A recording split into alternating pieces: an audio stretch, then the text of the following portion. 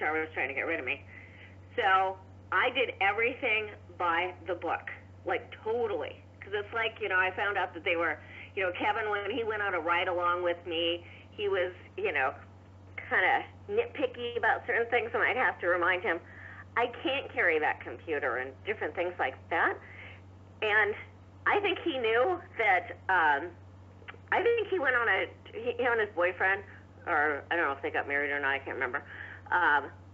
They were out of town, but Kevin was, he wanted me to do all these things that were really just for him to knock off a couple things, but I had to drive clear up to Snohomish, and it was like right before a holiday weekend, I think. Can't remember.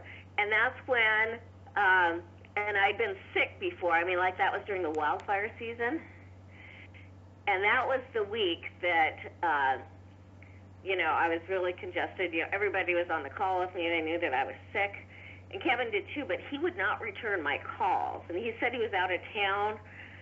And that's why I did everything by the book and recorded everything exact hours, because I figured they were tracking me on GPS and stuff, the way they were acting. And you couldn't put in a sick day, right? You told you not to put in half a sick day or something, because to fill up your hours. Because if you're sick, I mean, I don't think they can say you cannot call out sick. Kevin specifically said no one gets to take any sick days without prior approval. And he wouldn't answer my calls when I was trying to get home, because I guess he was up in Canada. Did you try reaching out to I'm not sure, was there like a takeover manager? I know that sometimes if a manager leaves, I mean, in terms of on vacation, he's like, oh, contact Nathan or something or someone. Yeah, no, usually he will do that if he's gone, like when his mom's funeral and stuff like that was. But with this, he was, I think he left early. I think, it was like he was trying to get a bigger weekend in. And that was, I think he just kind of cruised out. He was out of range. So he didn't inform the team. He just left earlier during the week. And then you were still trying to reach him. And then, how under were you on your time card? Was it I think it was 5 hours or something. Anyway, Rebecca, I called and told her, because I was wondering what, to do. And she goes, when I found out that I was on the third strike kind of thing, that she said that she was at the 3 strikes, but Kevin came to her rescue, and it was no problem. So I kind of thought it would be no big deal.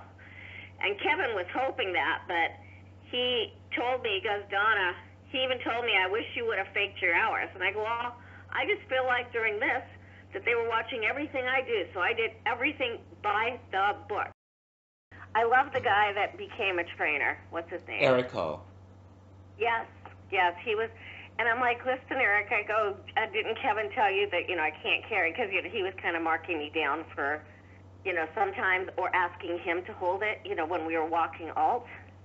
And he even told me a couple times that some of the things that Kevin, to kind of make it so that he made his numbers, and got enough people, especially people who were streaming or, they were, I can't even remember. It's BBO, been so right? long. What's that? Oh, it was BBO, right? Yeah, so anyway, he, when I was out with Eric, he was saying, I gotta tell you, Donna, he goes, you seems like you changed. I go, yeah, I went out with Kevin, and he told me to change these things, and he goes, Donna, you need to go back to what you were taught. You need to go back to your old script. And I said, well, here's what I was doing, and here's what Kevin told me not to do. And he goes, Kevin should not have told you some of these things. Like what? Because I know that when I was there, Kevin's don't sign any broadband only. Don't sign any BBOs. Exactly. And that was a couple of them. And he goes, Donna, you can't do that. You have to take the ones that they, And I'm like, well, I know that, Kevin, doesn't want those. And, so... and he's like, well, that doesn't matter. That's not, we're still a research company. And I'm like, okay, then I could have signed a lot more. Does he tell you, don't sign any? Because, he told me it's, several times not to sign any BBOs. Even when I worked there and also when I returned for swatting there, he told me that. Did he specifically tell you just don't sign any BBOs or as well? Yeah, there were times when he's like, I can't, or he'd preface it by like, please, he'd tell the whole team, he goes, we really need these, not those. Yeah. And he said, I can't, but yeah, he had said the same thing to Diane a couple times when Diane said, listen, I know you don't want me to, but sometimes that's the only thing up here. And there were several, you can ask Diane, she could tell you probably an earful because there's a lot she could assign, but she didn't because he didn't want it. Early on, Frank, I discovered that, and this is just my opinion, you don't have to agree with me, but Kevin was very dishonest. He was so dishonest, and I caught on to that right away. And I even, confronted him, which, for me, Kevin lies. Kevin, you can look at him and call him on something that happened, and he will continue to lie in your face. That's one thing I found out. For instance, if you got signs and then you had people that backed out, Kevin would hold them until he wanted to take them away from you. So if you had a really good month and you were going to make some good commission, he would take those signs that had changed their mind out that month, so then you wouldn't get commission. Do you recall what Kevin told you about BBO homes?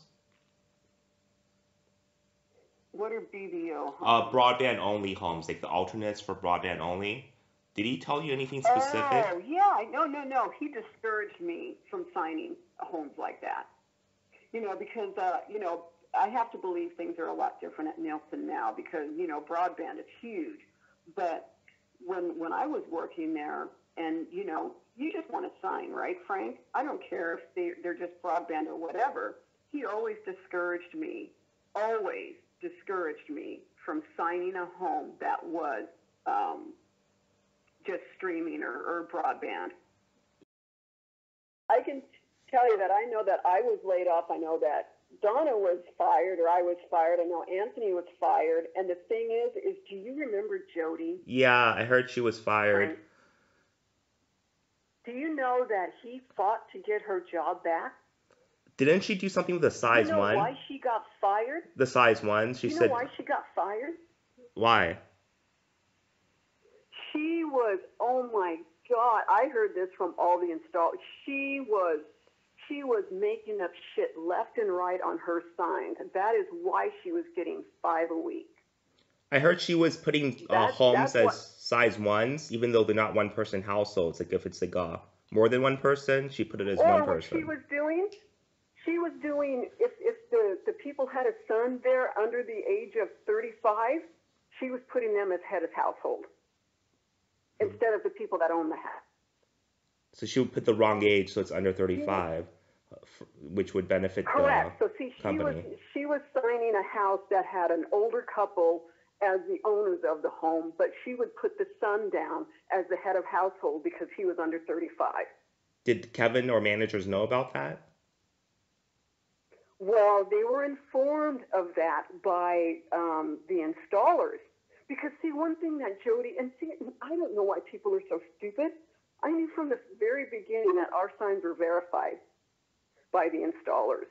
Now, there were some installers that didn't care, but there were some installers that were really good about being thorough, about getting all that information all over again, Frank. They had to do the whole interview process all over when they would go and install the equipment. That's how they found out about Jody. And I mean, there were multiple installers that complained about her. Do you know he fought to get her job back?